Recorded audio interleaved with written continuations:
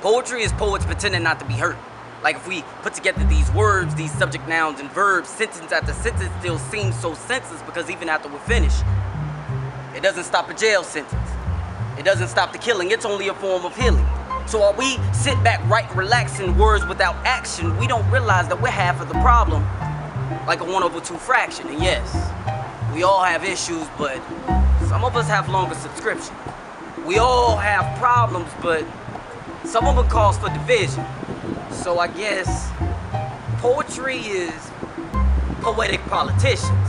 We know what the problem is, but we choose not to fix it. We just use our words as petitions. Poetry is. Poetry is important to me because all that I truly own are my thoughts. And while that may sound like an easily discernible notion, it's not. Although I am no longer naive enough to believe that poetry can change the world, I am wise enough to admit that it has changed my life, and since my thoughts are all that I own, I owe it to myself to use them to construct and accumulate my worth while adding value to my life. One thought, one word, one phrase, one line, one poem at a time.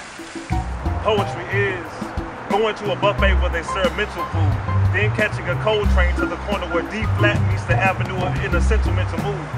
Poetry is the older uncle of hip-hop. Poetry is the swinging and swinging to the beat of Bob Marley's dreadlocks. Poetry is the striding Harriet Tubman steps as she walks the Underground Railroad with a gun cocked. Poetry is Martin Luther King using his last breath to say, "Tell Coretta I will always love her," right before his heart stops. Poetry is. Poetry is nudity. Through words I strip the truth down to its birthday suit. Plain naked. Through rhyme is how I get wasted. Poetry is simply how you taste it. Clear gin or brown Hennessy. You can even like your Moscato pink, but a poet's favorite alcoholic drink will always be ink. Poetry is the salt around the rim to help subdue the sting. Poetry is what you think. Poetry speaks what the mind can't see. Poetry is what the mind eats.